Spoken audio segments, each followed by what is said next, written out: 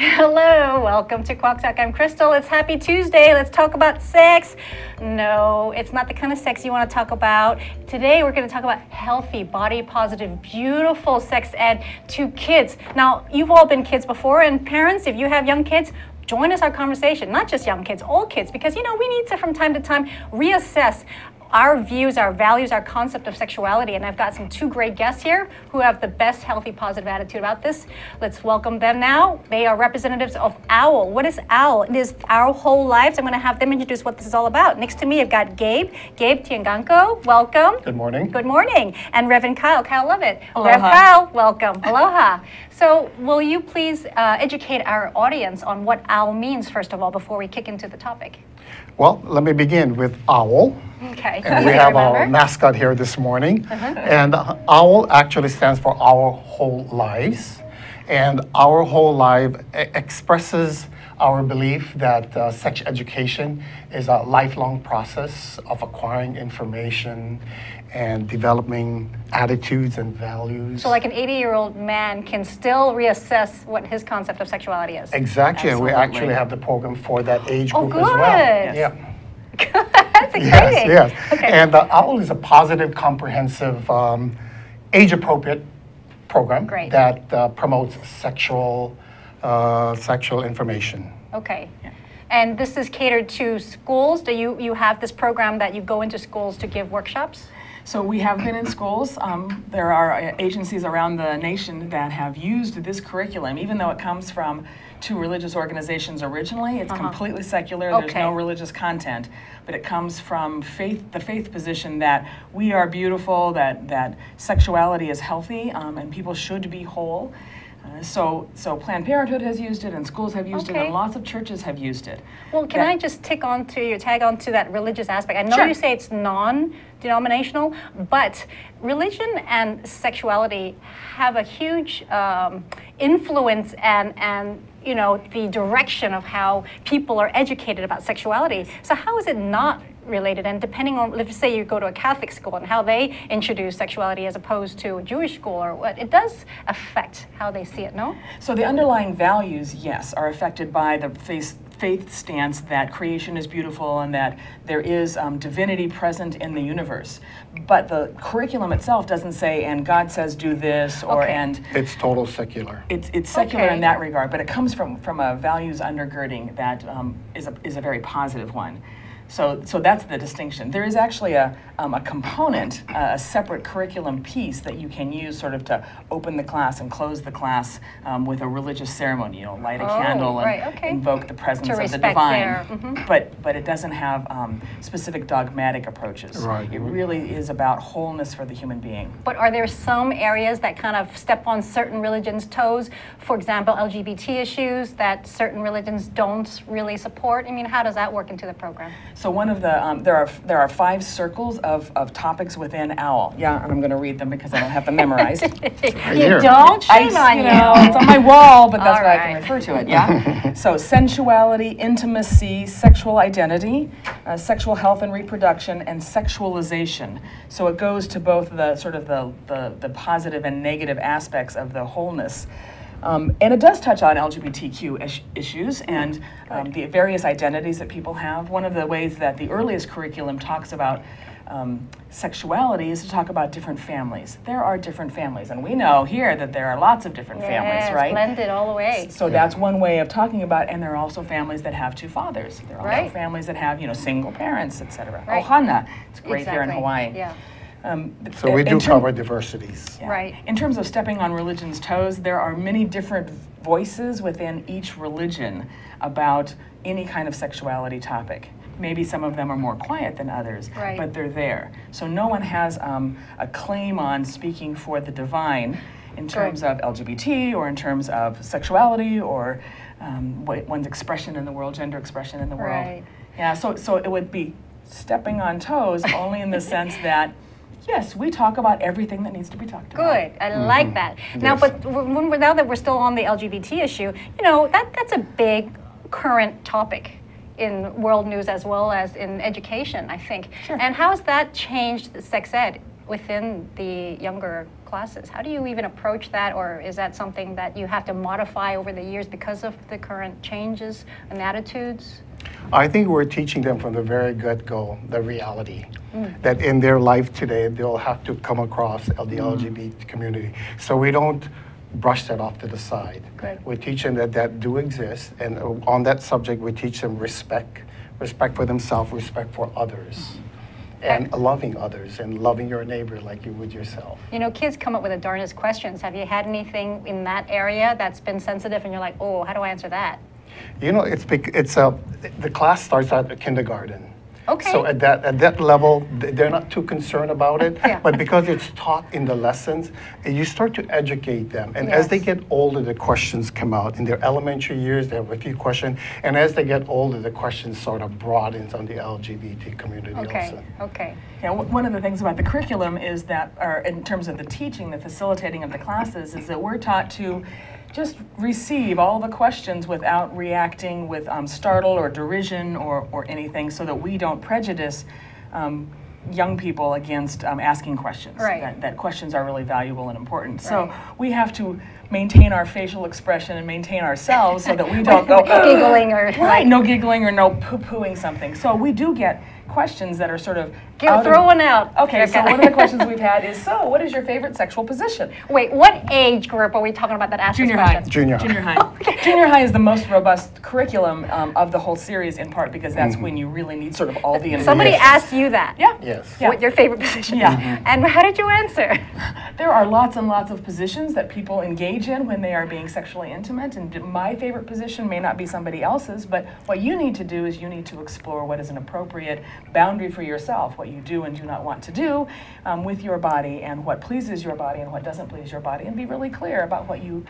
Okay, pause. No, that's good. Okay, pause. Now, scenario, that situation, what if that person goes home and says, Mom, the teacher today, the facilitator said that I'm supposed to explore the positions that I like. Well, what happens unique then? to our program, the parents are part of the class also. So the parents attend the class, the children's in one room, the parents in one room. Yeah. That's we required. are working on the same material. Good. Yes. We are working on the same scenario and exercises. So by the time the children and the parents leave the class, there's a lot of conversation in the car. Okay, And so you're good. up and up with and Yes. and it becomes a more comfortable conversation with the parents, Right. because we're working on the Excellent. same issues.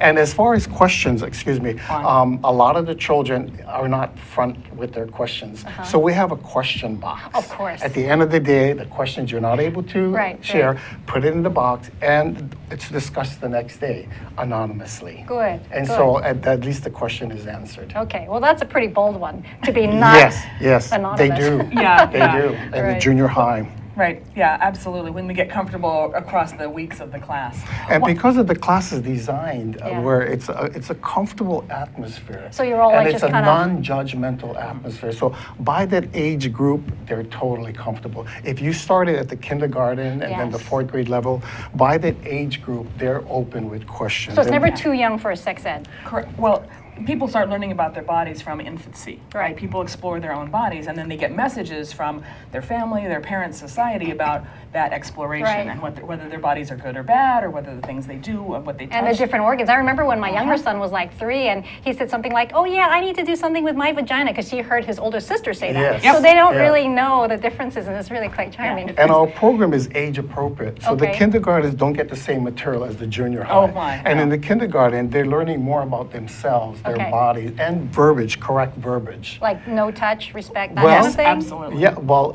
if you, a lot of scenarios where the child maybe culturally, Yes. their body parts are like their language. Right. And a lot of parents, they teach their children, what is it? Colloquialism, slang. Yeah, slang names for body Oh, parts. right. Than Okay. the Yeah. actual. So if you have accurate this names. kindergarten, the So, playground, Yeah, how do you say? and she hurt her vagina, Right, and she she comes to was the hit. class, and the teacher is somebody from Colorado, and she said, my punani, Jimmy hit my punani. The Colorado It's teacher like, go, "Oh, punani." where's it Okay, hurt? where is it? So communication is really important. So at that young age, they're learning the correct verbiage. And in the very beginning, it's hard for them to say vagina. Yeah. But by the end of the class session, the kindergarten are saying vagina, vulva, you know, Oh, good. and they're comfortable with those terms, and that's where it starts. Good. And that's why it's important to have the parallel class for the parents, because most parents feel like they don't have adequate sex ed themselves in order to talk with their children.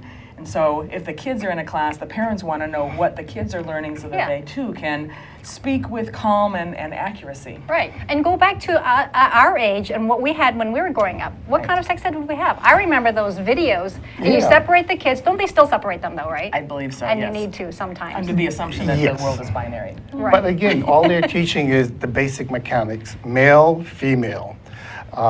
What happens when you go to puberty? Right. What happens if somebody gets all pregnant? All those 80s videos, you know? Yeah. Yes. And then the subject is dropped at that point. But in our program, there's so much conversation going on, and not like the classroom. So how do you explain sexuality, like lovemaking, to a 4-year-old?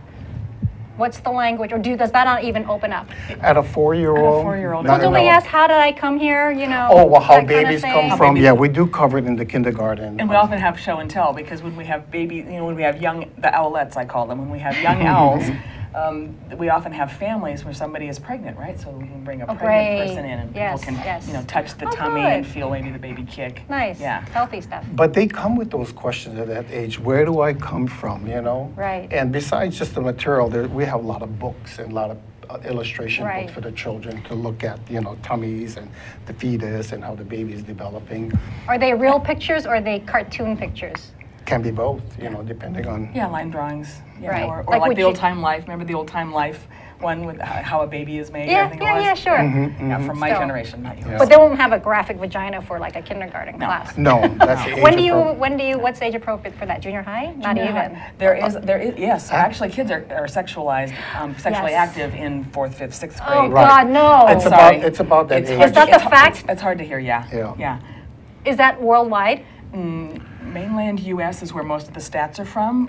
More so in 5th today's grade. generation, more so today. Yeah. Not Let's just go back to the hormones with the chickens and how it's affecting all of us growing and maturing faster and periods coming earlier. I mean, why? Well, and also the dynamics that have changed in society, right? We have way more information. Kids have access to Social media. Yeah. Movies. And misinformation. Yeah. That's what we're about, is like correcting pornography. misinformation. And even music portrays all that kind of information. Positive you know? and And they've negative got body. ears, they hear it, you know. Right.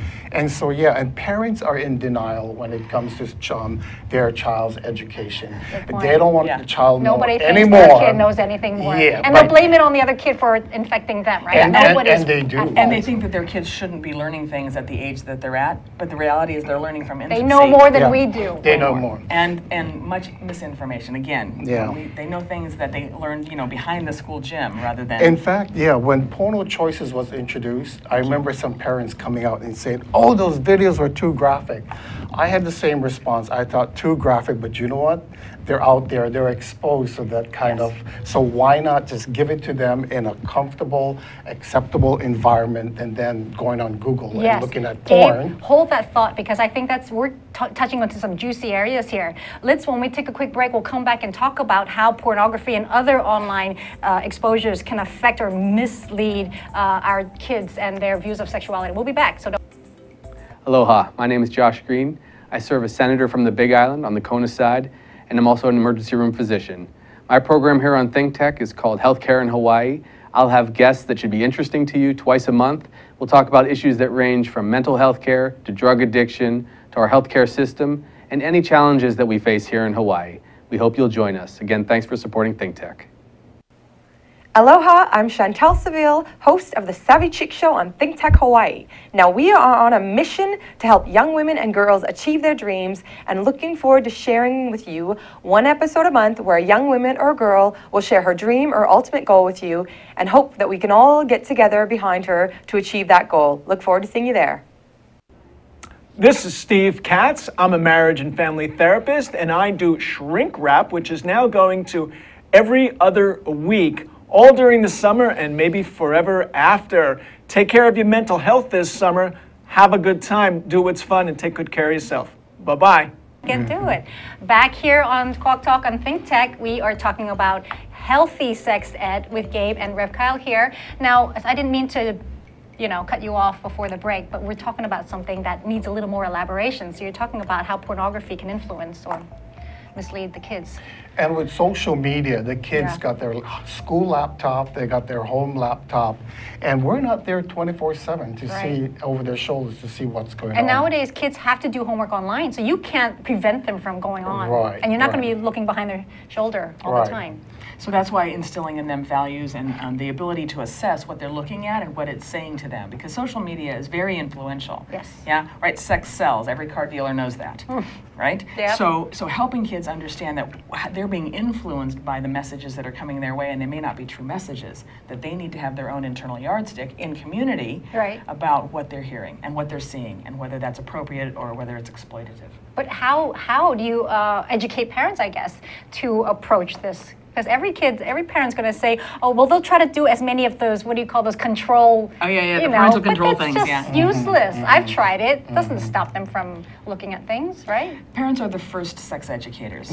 Parents are always, they're the closest in. What we do is we support parents. So we give them tools for them to be able to be the best that they can be with their kids. That's part of the class itself, and that's part of the curriculum, is to help parents find ways, and also to learn from each other. One of the things that happens in, especially the junior high and senior high classes, is that the parents end up being a support group for each other. We talk about the content. What are the kids learning, right? So that they're informed. But then, oh man, your kid does that too? Oh, whew, right? So what's normalizing for them. Right. But when you say normalizing, so you said earlier that, sexual experiences starting younger and younger. And if that's the norm, are we parents supposed to accept that and say, okay, it's all right, you're 10, you can go and do it? No. How do we go there? Well, and that's why the school promotes abstinence. Okay, that's their main topic, abstinence. And they put a really negative connotation on sex education. Yes. And at this program, we really teaches the children that it's part of life. Yes. And if we can teach them to grow and accept and that things are beautiful and to do it correct and give them the tools to work with, our program provide that whole atmosphere. So why we don't use the word abstinence as much, because of the negative connotation that goes encourage with it, we encourage healthy decision making and waiting.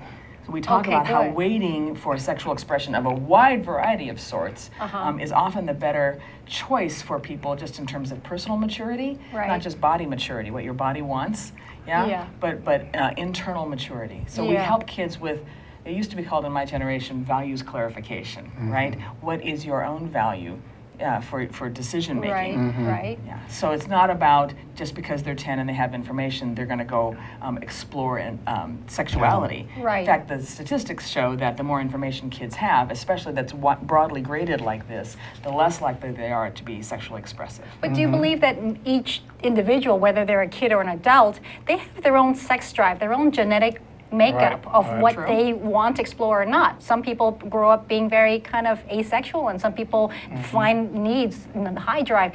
I want to talk about masturbation, for example. That's like a sensitive issue that parents hate to kind of bring up, but they know what's going on. Like, what are you doing in the shower that long? Or even like little kindergartners, why are you rocking on your chair? How do we approach that? So one of the reasons that masturbation is such a hot topic is because of Christianity. So there's a story in Genesis. It's about the story about Onan. So onanism is actually coitus interruptus, but it's also been misunderstood or mistaught to be against masturbation. That one should not masturbate. Like an evil thing, right? Yeah, it's a bad thing. Spilling your seed rather than procreating. The assumption is don't waste it. Don't waste it. There's a finite quantity. So we have this incredible history that we're working with that's very insidious. Do you know the word onanism, right? Right. Unlikely, but the teaching is out there that masturbation is bad, and so then we have to explore. Okay, so what's bad about it if you know your body? Yes, right. It's kind of like pick things, sugar or lihing mui. Anything in excess might well be bad for you, but knowing yourself is a positive thing. Good. And that sexuality is a natural thing. Right, going back to that ground. And it's a healthy part of living. Right. So in this program, the parents are with the child, and we just went to the 5th, 6th, 7th grade, and we covered all those areas, masturbation. And without, how do you cover it? Do you have videos that show, no. or you just talk you about actually it? talk about masturbation, and that it's a natural process.